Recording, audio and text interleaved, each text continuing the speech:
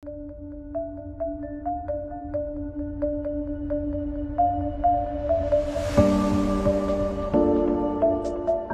dear brother DG Jelani Liu, we are very proud of you and what you've been doing in your chosen career.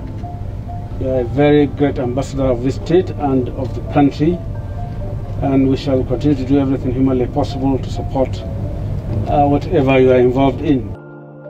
I have not only supervised, inspected, but have for the first time in my life driven an electric car, courtesy of your humble self and the organizers of the Sokoto KB and Zamfara Trade Fair. We thank you for your participation, and it has not only added color, but of course I'm sure will attract a lot of investments going forward in the state and in the sub-region.